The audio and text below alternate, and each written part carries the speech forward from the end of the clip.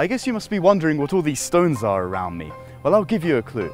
They're from different eras from all over Iran in ancient times, and they've survived today. This art is the world of epigraphy. The epigraphy section in the gardens of Niavaran Palace mainly displays inscriptions from the pre-Islamic era, which goes back more than 2,000 years. Like any other epigraph from the ancient world, these pieces are dated documents that have splendid artistic and cultural value for the country's civilization. کتیبه‌هایی که اینجا هست یه سریشون تصویرنگاری هایی هست که انسان‌های نخستین انجام دادن، بعد دوره‌های مختلف از تاریخ. قدیمی ترین کتیبه‌هایی که در ایران هست کتیبه‌های اورارتویی، ایلامی و آشوری هست. قانوننامه حمورابی در خوزستان در ایران کشف شده و بزرگترین کتیبه دوران باستان کتیبه داریوش هخامنشی در بیستون به 3 زبان.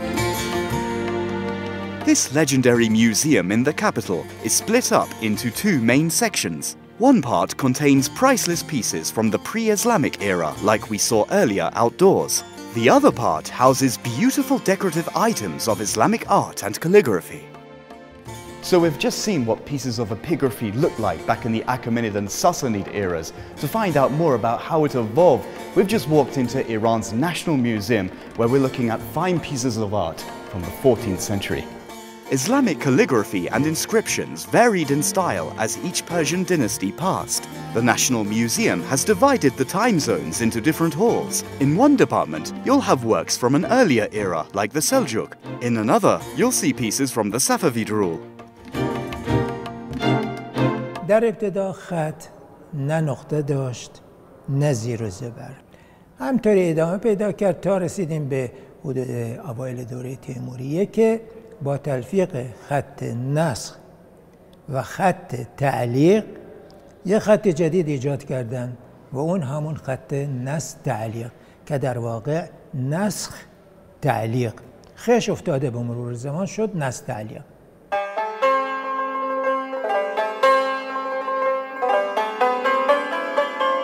From the 9th century Kufic writing to Thuluth and Mohaqqaq, Persian Islamic calligraphy became more elegant and popular with a style known as nastaliq. Its attractive letters have deep and curved shapes and are often decorated with flowers and vines in the background. تاریخچه خطاطی از میرعلی هروی در 500 سال گذشته ایشون رو نستعلیق را اصلا این شخصیت بزرگ ابداع کرد. یعنی اول خطی که ایرانیان می نوشتن نستعلیق نبود، همون سلس بود، منتها سلس ایرانی نه سلس عرب.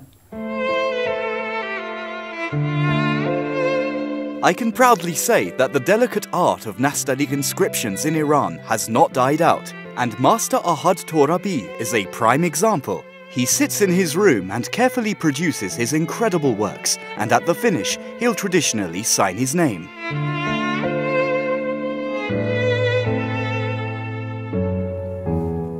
So epigraphy and calligraphy survived throughout the ages, and we eventually reached the Islamic era, where beautiful writing like nastaliq is being performed, and these inscriptions are being sent off to mosques. Even a variety of mosques in Tehran happen to host the art of nastaliq inscriptions. The writing is laid out in a sort of decoration around the inside of mosques that are verses of the Holy Quran. And who is it that provides these inscriptions? Master Torabi himself.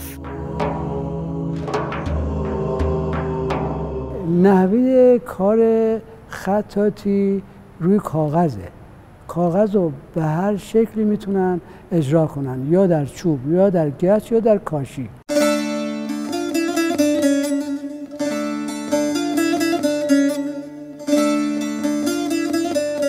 So we've just visited a very famous religious location known as Imamzadeh Saleh, and Mr. Torabi, that calligrapher you saw earlier, well, that's his work up there on the white inscription.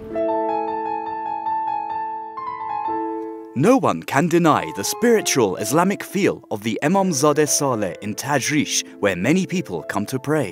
What adds to the peacefulness are the pretty verses in Nastaliq calligraphy, a few of which are written by Master Torabi yet again.